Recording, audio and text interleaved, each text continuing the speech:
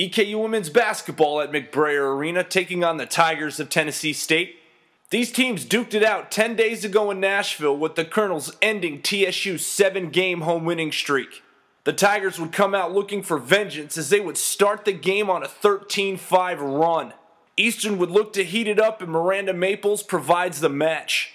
Maples knocking down the jumper to put the Colonels on top. Jasmine Henshaw kicks it out to Maples on the wing, and she buries it as the senior chips in 11 off the bench.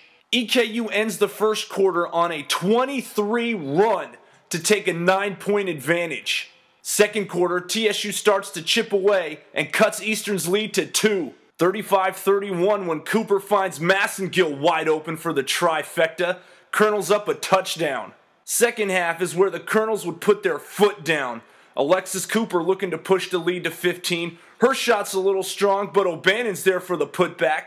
The junior records her conference-leading 13th double-double. TSU hoping to crawl back, but that shot's a little short. Hunter grabs the rebound. She would lead the Colonels with 17 points. She also had a game-high 4 assists as Alexis Cooper drains it. The North Carolina native tallies 13, and EKU goes on to win 78-67 as they sweep the season series against the defending OVC champs. We caught up with Miranda Maples after the game. I think it was an overall team win today. Usually we try to do one-on-one a lot, but now we focused on offense and defense, and we played as a team. We played really well. I think that's what got us the win tonight.